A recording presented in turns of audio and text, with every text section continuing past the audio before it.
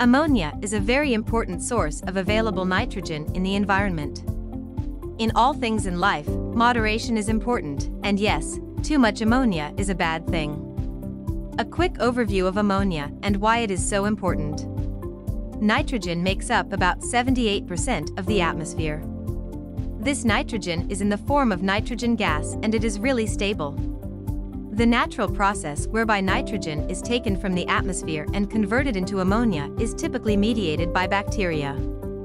The process of converting nitrogen gas into ammonia is very energy-intensive, chemically complex, and slow. Bacteria in the soil are one group of nitrogen-fixing bacteria. There are also symbiotic bacteria that grow in the roots of legumes that can fix nitrogen. The legumes give the bacteria abundant energy in the form of sugars, and the bacteria then synthesize ammonia that the legumes can use to produce proteins.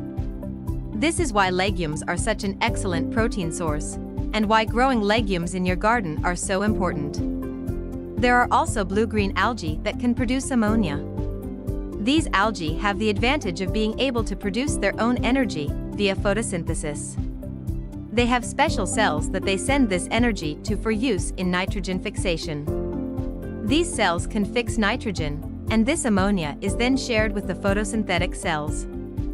How is ammonia processed into fertilizer? Ammonia is quite toxic, hence in nature, it is absorbed and used quickly by plants. It also tends to evaporate, which is not ideal. For instance, in the roots of legumes, if the plants do not quickly move the ammonia being produced in root nodules, it can build up to levels that are toxic to the plant. So normally, we try to convert ammonia to ammonium and react it with something. Hence common salts used in fertilizers tend to be ammonium nitrate or ammonium sulfate, monoammonium phosphate, or diammonium phosphate. Does ammonia kill plants? Ammonia and ammonium fertilizers can kill your plants if you add too much. This is a common mistake that beginner gardeners make. First, get your soil healthy and have a lot of mulch. With time, the natural soil nitrogen cycle becomes quite efficient. Some legumes produce a lot of biomass, which can then be put in the soil as mulch, releasing nitrogen fertilizer naturally into the soil. Ammonia fertilizer. Ammonia is quite unstable and will evaporate, hence for fertilizer formulations, we tend to use salts of ammonia. Even these do actually break down to release ammonia, which is a pollutant that is quite bad. In the soil, there is a process by which ammonia is converted back to nitrogen gas. This is the work of denitrifying bacteria generally, and this process helps to maintain a balance in your soil. If you do happen to add too much ammonia and damage your plants, rest assured the natural cycles will eventually heal your soil. Next time around, use a slow-release organic nitrogenous fertilizer and you will be much safer. Nitrogen in the form of ammonia, nitrite, and nitrate is utilized by plants for growth, reproduction, and defense against pathogens.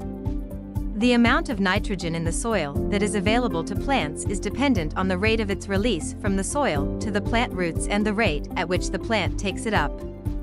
The amount of nitrogen available to the plant depends on the quantity of nitrogen in the soil.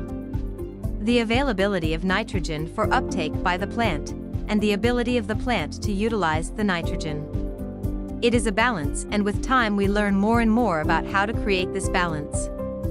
A lack of nitrogen in the soil, or too much nitrogen in the soil will kill your plants. So yes, get the balance right, and you will have green, lovely, productive plants. Get it wrong, and you have yellow, sickly, dead plants. If you liked this video, don't forget to like and subscribe.